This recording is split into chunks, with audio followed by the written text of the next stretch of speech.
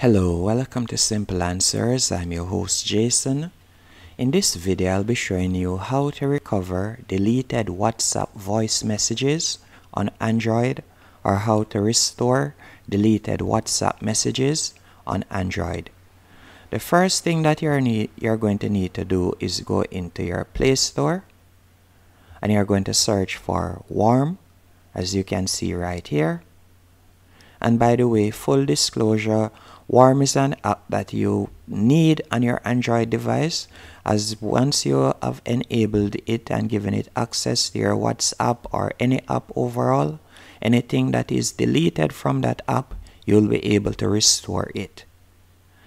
After you have downloaded the app, you're going to tap on Open, and you will grant Warm access to all of your WhatsApp by simply tapping on the three dashes in the top left hand corner, and you would select Manage.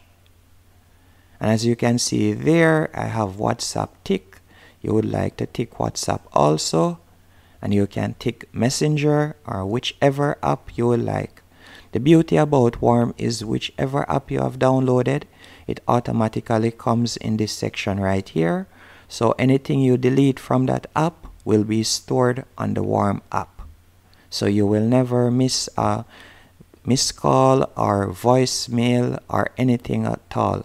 As you can see here, all of the information is stored in the Warm app that has been deleted recently.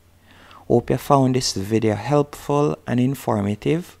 If you did, be sure to hit the like button and subscribe, and thank you for watching.